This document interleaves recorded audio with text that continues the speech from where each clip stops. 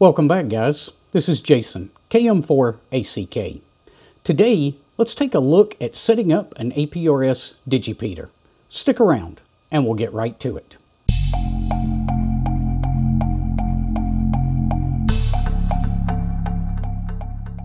Real quick before we get going today, I've got to give a shout out to these guys.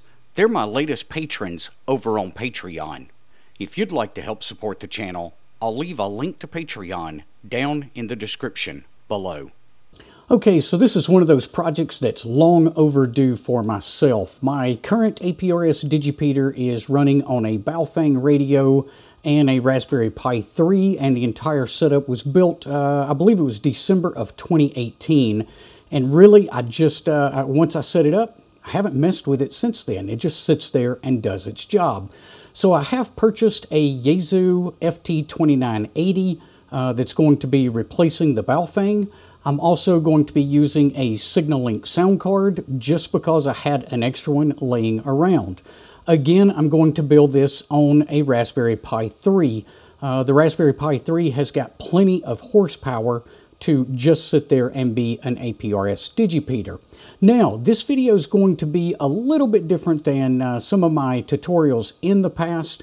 I'm going to be walking you through all of the little bitty bits that it takes to get something like this up and running. For instance, I have done an APRS Digipeater video a little over a year ago, I think, if I remember right. One of the things I didn't show in that was how to auto start Direwolf and Xastir in that video. So that's one of the extra little things that we'll be doing today. Let me get myself off the screen here and let's jump over to the Pi and get this thing going. Okay, so I do already have the Raspberry Pi basic system built with everything installed. Let me open up a text editor here. I've made myself some notes. So you can see right up here exactly too. Let me center that up in the screen a little better. And you will be able to see exactly what I have installed with Build-A-Pi. So I've got the hotspot on here, hotspot tools, Direwolf, AX25, Yak, and Xastir. Now, a couple of these things we could probably not even worry about installing. I wanted them here just in case I wanted to do something extra with this system. In the future, I would already have those tools installed. But that's what I have started with. So, first thing we want to do, it's telling me that I'm still using the default password. So I'm just going to go ahead and click OK there. And I'll go ahead and click Next on this screen here. And fill in the information to let it know exactly where I am located, time zones, and what languages I want to use and what not. Once we get that information done, we'll go ahead and click Next. Takes a couple of minutes for it to set up the Raspberry Pi for the localizations that you've chosen. The next screen that we're presented with just asks us to change the password, so we're not running the default password. So I'll go ahead and enter that twice and click Next. This has to do with the display of the Raspberry Pi. I don't have any black border showing around my desktop, so I'm not going to put a check mark there. And it's going to start searching for wireless networks. Now I already have mine connected as part of the Build-A-Pi build, so I'm just going to click Skip there. Now it wants to update the software again because I installed all of this with Build-A-Pi. Build-A-Pi already has the system up to date, so I can skip this as well. And then it tells me that it's ready to go. So with that taken care of, let's go ahead and open up my notes. And we'll kind of start taking a look at what I'm planning on doing here. Now, one of the things, I run 6 or 7 Raspberry Pis in my shack, and I prefer to give each of them a custom background. Otherwise, it's easy to get on the wrong system. So the first thing I'm going to do is I'm just going to come up here. Now, I'm using VNC to access this Raspberry Pi. So I'm going to use the VNC file transfer to be able to go ahead and move a new background image that I have created over to the Raspberry Pi. So I'll go ahead and move that over. I'm going to just close that window, clear this, and you will notice that it's put that right here on my desktop. So next thing I'm going to do is I'm going to move that background image to the appropriate spot. Tell you what, give me 1 second here. Let me make this a little bit larger so you guys can see what's going on a bit easier. Okay, since I put that image on the desktop, I'm going to go ahead and move to the desktop directory by using cd space desktop. Now we're going to be copying this APRS Digi file right over here. That's the image that I just uploaded. We're going to be copying it to this directory right here. So we'll go ahead and do that so that it's in the right place.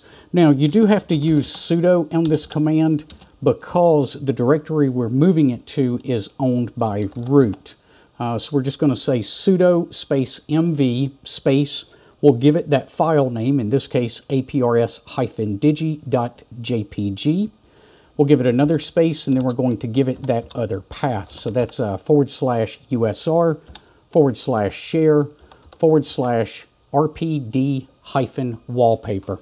I'll go ahead and hit return. You'll notice that it disappeared off of the desktop, and it's now in the directory that we need. So let's go ahead and change the background so that we don't get this confused with any other Raspberry Pis on the system. So we'll go into User and Share, and then I'll have to scroll down until I find that RPD directory. Once you locate it in the list, go ahead and double click on it to open that up. I'm going to select that aprs-digi.jpg and click Open. That'll go ahead and change up the background so I have no issues with confusing this system with another one. The next thing I want to do is, and I shouldn't have closed that, so I'm going to come back down to Preferences and Raspberry Pi Configuration. And I want to also change the host name. I don't want my host name to be Raspberry Pi. Again, if you've got 7 Raspberry Pis on your network, it's not very helpful when all of them are named Raspberry Pi. So I'm going to call this one APRS-Digi. Now I'm going to go ahead and click OK. It is going to tell me to reboot the system. I don't want to do that right now. We'll be rebooting here in a minute anyway. So let's see. We got the host name changed. We've already done the password. The hotspot. I do want to go ahead, since I have the hotspot installed on this device, I do want to go ahead and set that name to something that's a bit more memorable. So I'm going to come up to the main Pi menu, come down to ham radio, and then hotspot tools. You'll see right here the SSID that it would currently broadcast if it generated a hotspot would be RPI hotspot. I'm going to just click change name and password. I'm going to leave the password set to what it is, but I want to change this to be, let's say, APRS Digi again. That way, if I had to find that in a list of Wi-Fi names, it would be easy to spot this particular machine. Again, we're going to get this warning that we need to reboot to make it take effect. I don't want to do that right now, so I'm going to hit cancel. But you should see right here in your SSID the new name that you just assigned to it. So let's go ahead and quit Hotspot Tools. Now, if you do run VNC, something that can be super annoying is VNC kind of logs you off automatically after a set period of time when you've been idle. I prefer that it not do that. So I'm going to come right up to the VNC icon on the Raspberry Pi. Let's right click on that and let's come down to Options. Once this window opens up, let's click on the Privacy tab, and we're going to uncheck this second box here. This is disconnect users who've been idle for an extended period of time. I'm going to click Apply there and then OK. Okay, so now that we've kind of got the basics of the Raspberry Pi set up, let's go ahead and start taking care of a few of the things that we need for the actual APRS Digipeater. So first thing I'm going to do is I'm going to open the file browser, and I'm going to look for this file right here, dw-start.sh.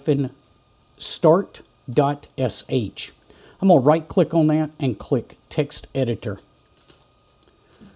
Let's make this a little bit bigger for you guys, and then I'm going to click View and Line Numbers so I can give you guys a reference here.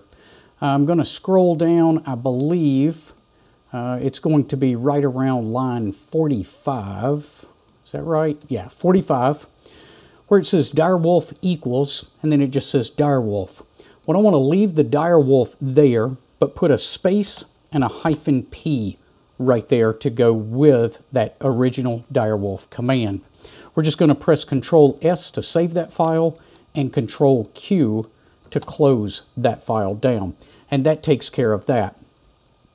Now, there's another little odd thing that happens when Xastir gets installed that I want to go ahead and fix right now. So I'm going to open the terminal back up.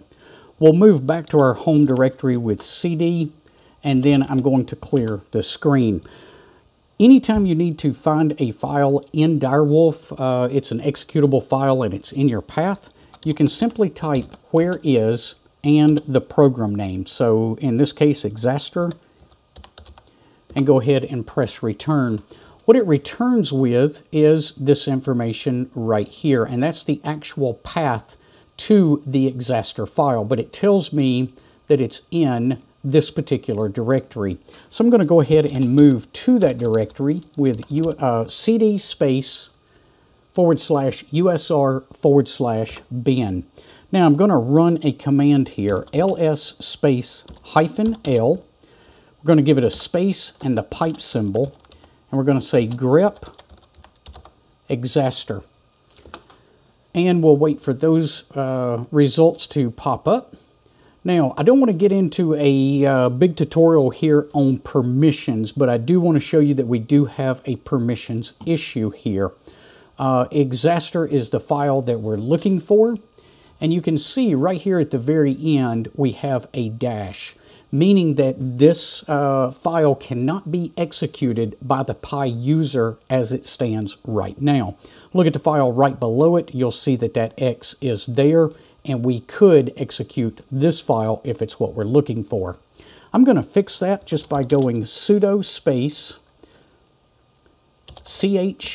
chmod +x Xastir. I'll go ahead and hit return. Now, if we run that ls command again, you'll notice this time that we now have an X out here at the very end, meaning the Pi user can execute Xastir. That keeps us from having to run Xastir as root, and it gives us a little bit more security than if we did execute that as root. So that takes care of that. Let's go look at our notes. All right, the next thing we want to do is we're going to be adding some information to our cron file. So I'll put these this information down in the description below so you guys can copy and paste this as well. But let's come over to our terminal window again. Now I just copied everything that was in that document.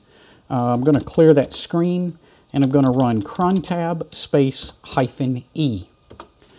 And it's going to ask me which editor I want to use. Well, I'm going to use the Nano editor because, well, it's the easiest. So number 1, and enter. This will bring us into our cron tab. Now, you may have different things in your cron tab than what I have in mine.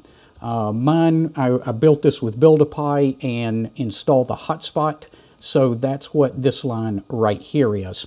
Whatever you have in there, come down below that to the very bottom of this file, and then I'm going to right-click and paste in this information that we copied from the text document.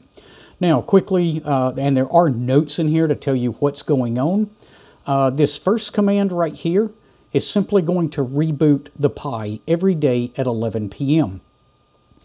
Then, after the reboot, it's going to execute this dw-start.sh file. That is a Direwolf script that will go ahead and bring Direwolf, it'll start Direwolf after a reboot. In addition to that, I am also going to be starting Xastir after this Direwolf file gets started. So you'll see a couple of sleep commands here. That just allows the system to get up and running before we start these various services. So I want Direwolf to start first, so I'm only sleeping for 10 seconds. but I want to give it plenty of time to start, so the next command sleeps for 90 seconds before it fires up Xastir. Once you've pasted this information in here, let's press Control S to save it and Control X.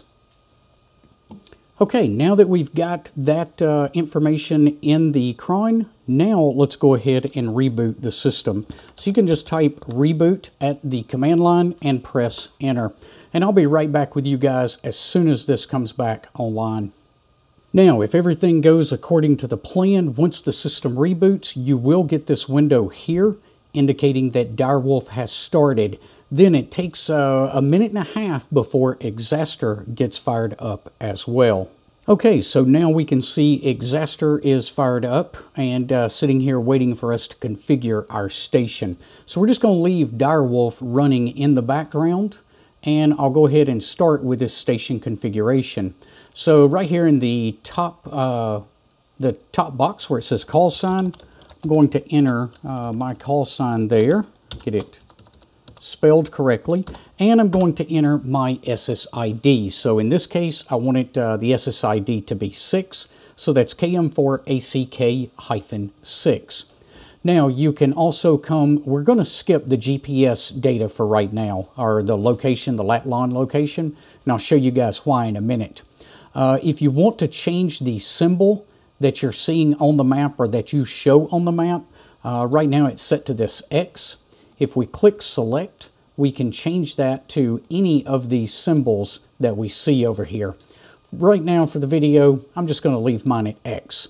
Now you can also select some things here to do with your antenna and your power levels to give people that see the system online a bit of data about your station. And then you'll find a comment section down here at the bottom. So if you wanted to put maybe Raspberry Pi Digipeater or whatever comment you want to show up on APRS.fi and other APRS radios, you could enter that comment here. Let's go ahead and click OK. Now I'm going to make this screen a lot larger here, make it easier to see things. And then I'm going to go ahead. Now anytime you want to zoom in with Xastir, you can right click and you left click and hold your left mouse button down while you drag across an area, and it will zoom in. Now one of the things I don't like about Xastir is the maps, especially this first display map that they show you. So we're going to start fixing that first. So I'm going to come up to the map menu item here, and I'm going to come down to map chooser. Right here, we're going to look for one called OSM_tiled_mapnik.geo. That's mapnik.geo. I'm going to highlight it and say, or click apply, and then I'll click OK. And that's going to give us a much better looking map. One other thing that really annoys me, I do not like this grid on the map. So we're going to click the map item again, come down to where it says enable map grid, and I'm going to uncheck the little box beside that and get rid of it. Now I want to zoom in. I know I'm in Tennessee, so I'm going to zoom in to the state of Tennessee, and I hit something accidentally there. Let's see if we can close that. Yeah, there we go. And it will go ahead and start zooming in. Now, it does have to download the map tiles. Whoa, that did not work out the way I expected. Let's see if I can get that squared away here. Okay, so I'm not real sure how I fat-fingered that, but somehow or another I had to, I got zoomed in really close and I had to click the zoom out button about 19 different times to get back to this level. These buttons right up here, the in, out, and these 4 arrows will allow you to zoom in and move your map around. Now, I want to show you guys one other thing that I use all the time, and that's different map bookmarks. So right now I've got this set so that the state of Tennessee is in full view. So I'm going to come up to Map and Map Display Bookmarks, the second option down. I'm going to set this, or name this TENN for Tennessee, and click Add. Now I can just close that window. What I want to do is I want to keep zooming in, so I know this is my city here, Murfreesboro, but I want to keep zooming in until I can see my home QTH where I'm located right now. So let's see, there's one there. I'm going to click that map down one time so I can kind of center Murfreesboro up. And I'm going to go ahead and click the map and map display bookmarks. And I'm going to set that for Murfreesboro and say add. All right, now let's see if we can get zoomed in a little closer. I know that my home QTH is right up in this area, so I'm going to zoom in one more time. Now that I'm able to see a street level view, I'm going to pick wherever on the map I want my station to locate, and I'm going to right click, come down to move my station here. I'm going to click on that, and I'm going to click the button that pops out, move my station here. And you'll notice now it has placed me on the map. Now, real quick, let's go back to where it, to File, Configure, and Station. And you'll notice it has entered the GPS coordinates for us. So that's why I skipped it in the very beginning. To me, it's a lot easier just to right-click on the map and go ahead and place your station. Now, we need to go ahead and set up two different things. I want this to be a Digipeater and an igate. So the Digipeater will repeat any signals it hears over RF. And it will also, by setting up the igate, it will send those APRS packets into the internet as well. You can configure one or the other or both. Both is preferable so that we have the most capabilities in this station as possible. So let's come up to the Interface Inner tab here. And let's come down to Interface Control. Once we see the Interface Control box, I'm going to click Add, and we'll get another new box here. I'm going to come down to Serial KISS TNC. I'm going to highlight that and click Add, and we get yet another pop-up box. Along the top line here, Activate on Startup is already checked, Allow Transmitting is already checked. I want to check Digipeat as well. Now, we need to know our TNC port. I'm going to go back to the Direwolf window, and you'll see right here our TNC port is this information right here. So that's /dev/PTS/1. And I'm going to go ahead and enter that into the TNC port here. Once you've got that entered, I'm going to leave the port settings at default, which is 4800 BPS.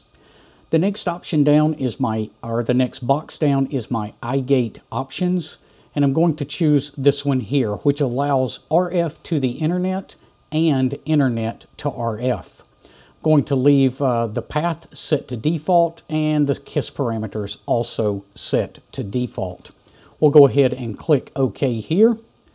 Once it dumps us back to our interface control box, I'm going to highlight this and click Start.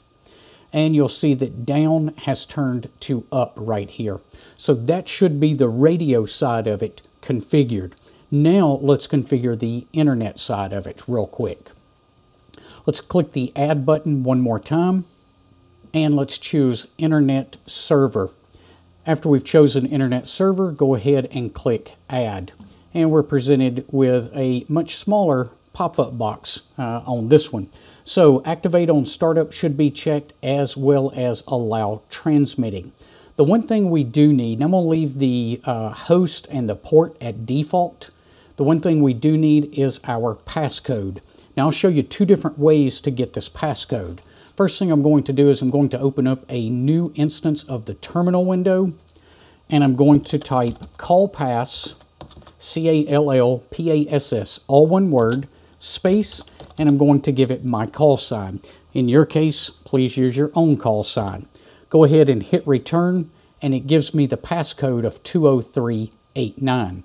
Now, if you choose to use if you choose to use Yak instead of Xastir, you would not have this callpass program installed, and you wouldn't be able to run that.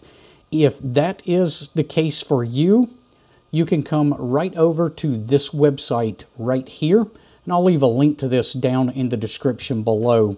If I plug in my call sign right here and click Submit, you'll see that I get the same call pass number. So either way you want to go with it, whether you do it on the website or whether you do it in the terminal window, both ways will give you the same results. So now that we know that my call pass is 20389, let's just close this window. I'm going to come back to this configure internet box, and where it asks for the passcode, enter 20389. We'll go ahead and click OK. I'm going to highlight that device 1, and you'll see it says down there. As soon as we click the start button, that should change to up. And it didn't. And I got an error. So let's see. Let's try clicking the start button one more time and see if we can get that to start this time. Okay, there we go. Not sure what happened the first time. May have just been a glitch in my local network here, not allowing me out to the internet. But both devices now show up. We can close this window here. Now I'm going to grab my HT, and I'm just going to go ahead and send out a beacon, an APRS beacon. And when that beacon comes through, you'll see it right there on the screen. So that tells me that I'm able to receive just fine. So it looks like everything is coming in and being fed over to Xastir without any issue. Now, one more quick test I'm going to run. Inside of Xastir, I'm going to click Message and Send Message to, and I'm going to give it my call sign -7, which is my HT's SSID, and we'll just say Test for Video. Now, let's see. Can I hold this up so you can watch it and click the Send Now button and see if we can get that to populate in the radio? Yep, I've got the white flashing light. I don't know if I'm going to be able to get that to... I'm trying to look at two different monitors here to make sure I've got that in the screen. Let's see, let me get back to the message list, and I'll go ahead and open up that message. And now I believe you should be able to see that on the camera. So it looks like everything is working. The receive is working. We know that it picked up my HT, and then the transmit is working because when I sent the test message out, I did receive it over RF at the HT.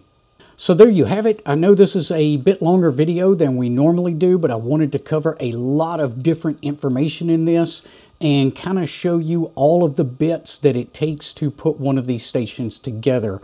Hopefully this will cut down on some of the questions like, well, how do I get this to auto start when the Raspberry Pi reboots? Hopefully this will take care of everything you need to know about setting up your APRS Digipeater. Be sure to give us a thumbs up before you head off. We'll see you guys on the next video. Until then, 7-3.